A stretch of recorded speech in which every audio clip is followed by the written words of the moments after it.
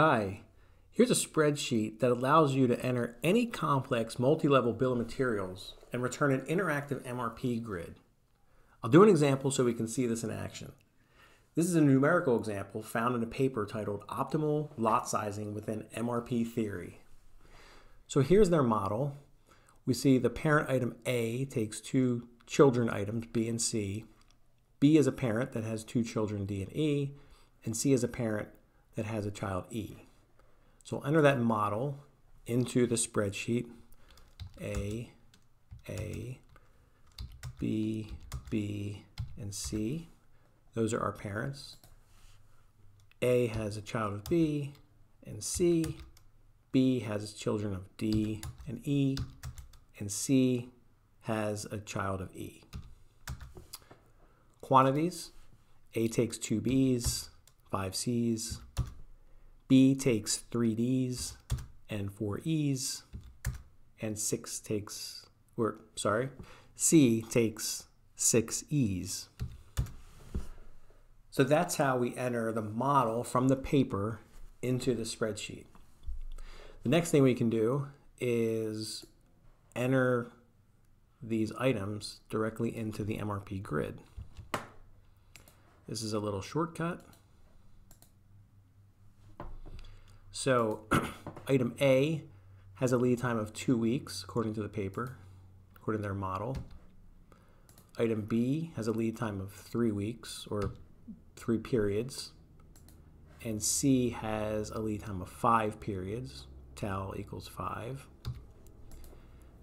So now we have the bill of materials entered into our model. We have the item data entered into the model. And now all we need to do is put in a forecast so we can see the plan in action. So we'll enter their forecast from the paper, which is 2 of item A at time 12, 3 units of item A at time 14, and 4 units of item B at time 13. So we'll enter that here, A and B, 2, 3, and 4, and we get immediate results. And we can check that the results are correct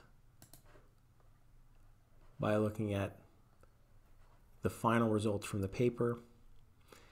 And you can see all these numbers are exactly the same, and the exponents are also the same, lining up to the same periods here. So in the paper, the number is the number of units for each item, and the number in the exponent is the time at which the order is due.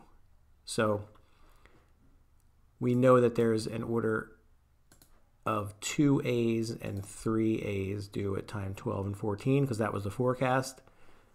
And since A has a lead time of 2, we know that those orders have to be released 2 weeks before they're due.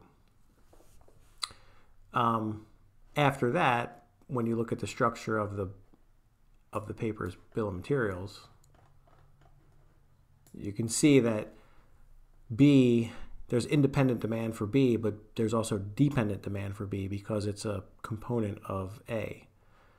So B's requirements are 4 B's due at time 10, 6 B's due at 12, and 4 B's due at time 13. So 4 at 10, 6 at 12, 4 at 13.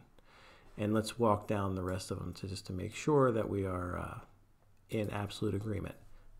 C, 10 units at times 10, 15 units at time 12.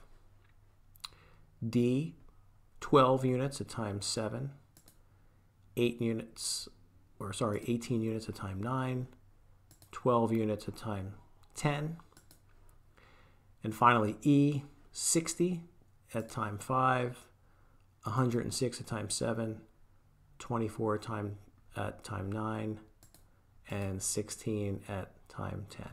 So we were able to do this in our spreadsheet with no Visual Basic code, no queries, no pivot tables, just the use of Office 365's filter function, which is the main engine behind this MRP spreadsheet. And what I like most about it is the ease at which you can create a model and immediately start playing with planning parameters. And I'll go into more of that in later videos. So for now, that was the introduction to the spreadsheet.